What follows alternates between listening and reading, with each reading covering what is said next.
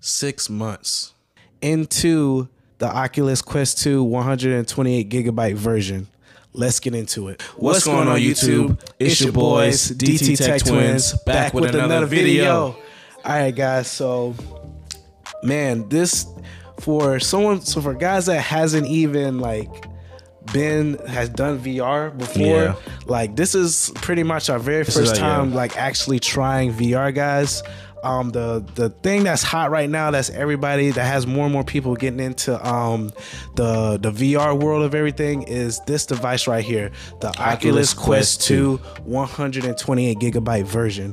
Now you think 128 gigabytes might not be much, but we'll explain everything in the video, guys, from unboxing when you get in the box, down with specs, and down to explain our experiences with the VR and what we think about it and all that good stuff, and things that you guys should watch out for. So yeah, guys, so without further ado, let's just go ahead and get right into it. All right, guys, so as far as everything that comes into the box, you're going to be getting your instruction manual, of course. Then you're going to be getting your power adapter with your cable for charging, of course, and where you get the two motion controllers with 2 AA batteries, 1 battery for each controller. So it's only 1 AA battery that you need for a controller when you need to change it or whatever. But moving on from that, it comes with glass spacers for you guys out there that wear mostly glasses, and then of course you get the headset. So basically, everything that you actually need. As far as talking a little bit about specs, guys, we're not gonna go all into detail about it, just the more important stuff. Spec wise, it's gonna be 128 gigabytes minus 15 gigabytes for the system features and updates and all that good stuff. So you really get 113 gigabytes. Which is a little worse, it doesn't seem like it has any option for digital or physical SSD expansion. So something to think about before you get this headset. Additionally, guys, we get 6 gigs of RAM. As far as for the resolution, you get 1832 by 1920 resolution per eye with 90 hertz refresh rate default. Now there's these fun settings, in settings called the experimental settings. When you go in there, you can actually scale up to 120 hertz, but you're going to have to make sure you have that option on, and you can only use it if certain games if it requested it, or the game gives you the option to do it. But and then of course it'll use up your battery more too. Yeah, use up your battery and all that stuff too, so keep that in mind.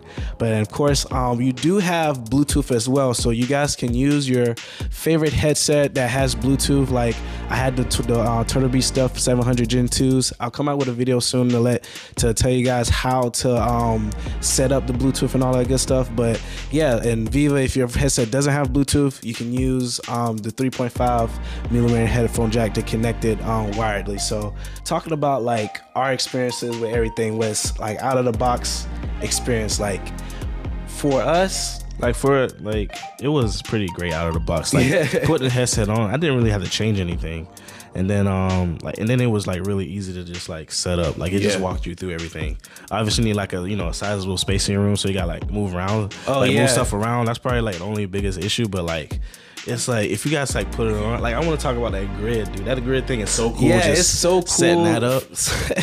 Yeah, it's so cool, setting all that stuff up, making sure that the floor level is right, drawing the whole outlet that you're using. Yes. And then there's a stationary mode too. Oh yeah, so definitely, if you want to sit down and play games, there's definitely games for that. And the games have the option of standing or sitting down. Yeah, definitely. One thing to watch out for, guys, if you never played VR before, it's the dizziness. Oh yeah, the dizziness and the queasiness, those butterflies that you get in your stomach. I wanted to love, I love the games I was playing, but dude, we was trying to power through it because we was loving the game at the same time, and at the same time we sweating and freaking our stomach starts hurting. Don't force yourself. If you force yourself, it gets worse. Yeah, it gets and worse. And then we come back to it's worse. So as soon as you feel it, you gotta take it off and you gotta just calm take a down, break, get something to drink, just take a break and then get back to it. But it won't be for everything. You're going to get used to it. It's like your brain, like I'll try to explain, but yeah, like your brain's like your brain thinks you're moving. Your brain thinks you're moving. So like when you're like moving in the game, it's like your legs aren't moving. So your brain thinks you're sick or something. It's trying to get rid of that virus. So like you're gonna feel like you're gonna throw up. And like it's horrible. It's weird, but yeah, guys, you'll definitely get used to it. But another thing, if you have to be consistent on it as well, so the feeling won't come back. Yeah. So if you're playing it or whatever, and it doesn't bother you, and you get off of it for like 2 weeks to a month or something like that, you're gonna get that feeling to come. It's gonna come back, and you're gonna have to deal with it all over again, which is fine. But again, so just don't give up when you like getting sick. And, because every time you come back to it, you're gonna keep getting sick. As far as like put on a headset on charging the headset a bit.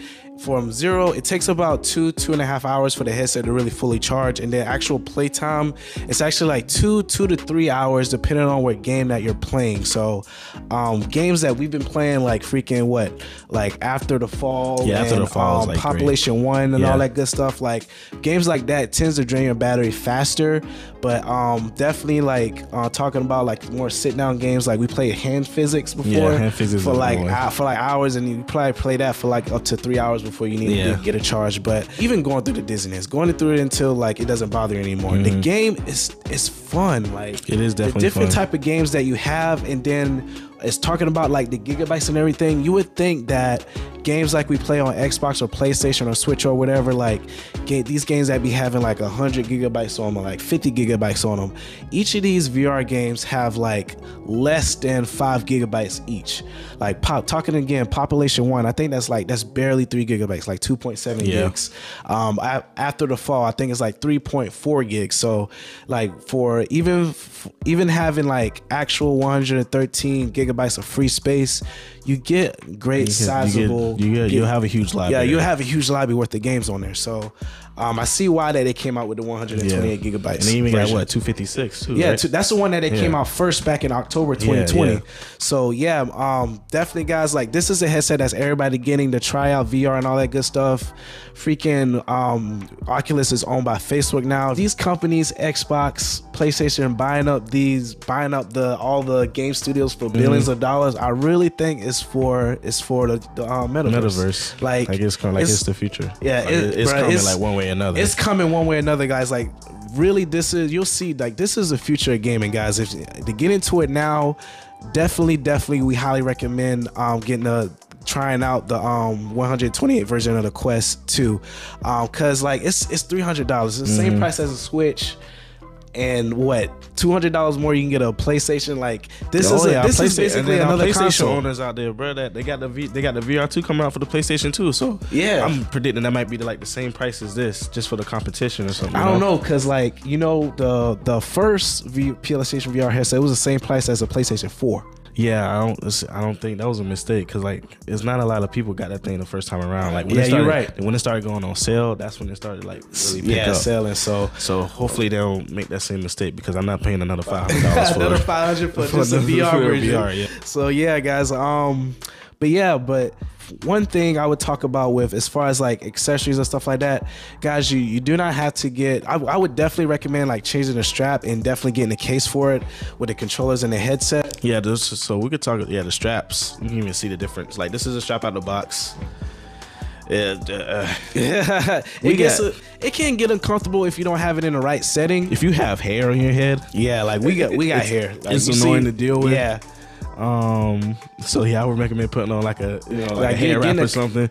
But like my brother got me this for Christmas, and I freaking love this thing. What was this thing called? We'll put it in the description below. We'll put all that stuff. It's so easy to put on, and like it's like just the adjuster back here. You just turn it, widen it, and then when it's on your head, you just turn it to the right. Oh, I love that clicking. You love that clicking. Most people will probably hate like maybe how loud it is for the clicking, but right. I don't know. It's kind of satisfying. It makes you feel secure. Like, it's gonna be secure on your head, and they got this nice little cushion head strap on the top, and cushion on the back too for the back of your head, and so comfortable. You be able to wear this like the whole time you're playing. If you want to do if you can do the strap's fine. It's not gonna get you to a point where you're uncomfortable. Like I'm still using it now. I know it even looks like using the elastic is getting kind of worn out, so it's like I feel like it's made for you to replace it. But you don't have to get the actual Quest versions. They are more expensive, but there are like a lot less alternative options that do actually, in my opinion, they look like they function better than the actual thing. So all this stuff is on Amazon. The stuff that we've got, I'll put links down in the description so you guys can check it out. It's a great beginner headset. Like I can't think of another one that would be. Yeah, like we can't talk about PC. I think our very first experience with the headset was, remember when we had the Samsung ones? You had. I think it was a Samsung, either Note 7 or Note 8. I think that's what made us like, it wasn't great. But like we shouldn't I shouldn't compare it to like headsets, but like I'm probably sure it made me like kind of deter from like VR from a little bit. Just how it was. I shouldn't have did that. But but as I was saying, this is a great beginner headset. I would definitely recommend this to anyone that hasn't tried it yet. Definitely, man. Like this is a whole console like in and of itself, like the Switch, PlayStation, Xbox, and all that, and it's a lot cheaper than getting a PC VR headset gear. Those things can cost like well over $1,000 to set up and everything.